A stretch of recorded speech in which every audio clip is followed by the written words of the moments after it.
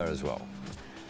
But first, Claire has weather. You're normally out and about on Christmas tree weekend, aren't you? Yes, I am. Maybe next next break week. today. Oh, yes, it's a day off today. I'm in the studio with some lovely people. It's nice to be back. Thank you. Yeah, Good to see you thawing out.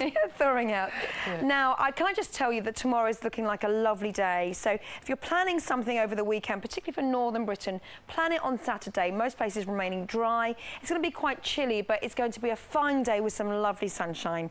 Let's go back to today. Not so good, to be honest. We've got eastern areas of Scotland seeing rain, sleet, or snow. That's going to extend down towards Durham as well as Northumberland. Showers in the west, particularly across Northern Ireland as well as Western Scotland down towards Wales and the West Country.